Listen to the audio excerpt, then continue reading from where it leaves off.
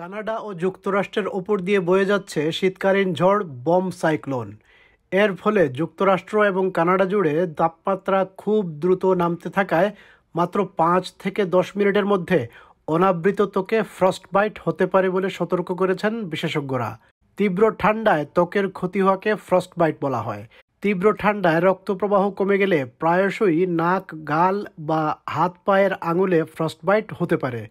মেরু অঞ্চল থেকে ধেয়ে আসা শক্তিশালী শীতকালীন এই ঝড়ের কারণে ক্রিসমাস উৎসবের ব্যস্ততম ছুটির সময়ে আবহাওয়া সতর্কতার মুখে রয়েছে 13.5 কোটির বেশি মানুষ।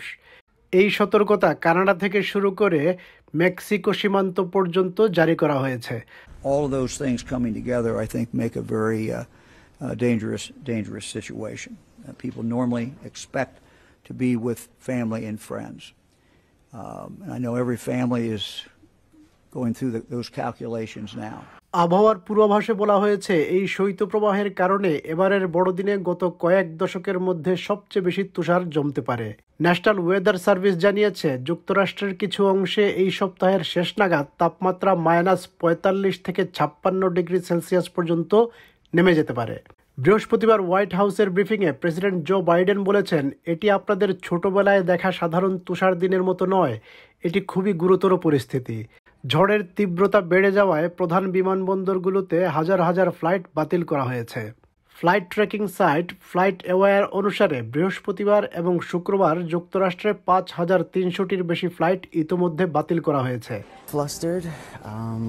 We're trying to search on our phones, figure out other routes, maybe even taking a bus from here to Atlanta, which it'll take us about 21 hours, so that's really inconvenient, but anything we can do just to get there, what we're going to do. Once in a generation bomb cyclone is actually causing temperatures to plummet. ভ্রমণে বিঘ্ন ঘটতে পারে এমন আশঙ্কায় United, delta এবং American সহ প্রধান এয়ারলাইন্সগুলো তাদের ফ্লাইট রিশিডিউল বা পুনর্নির্ধারণ করতে ইচ্ছুক যাত্রীদের ফি মওকুফ করার প্রস্তাব দিয়েছে।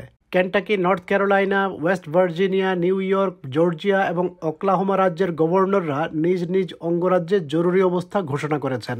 আবহাওয়ার কারণে উইসকনসিন অঙ্গরাজ্যে জ্বালানি সংক্রান্ত জরুরি অবস্থা ঘোষণা করা হয়েছে। অন্যান্য রাজ্য যেমন মেরিল্যান্ডে ঝড়ের আগেই জরুরি পরিস্থিতি মোকাবেলায় যাবতীয় প্রস্তুতি নিতে শুরু করেছে।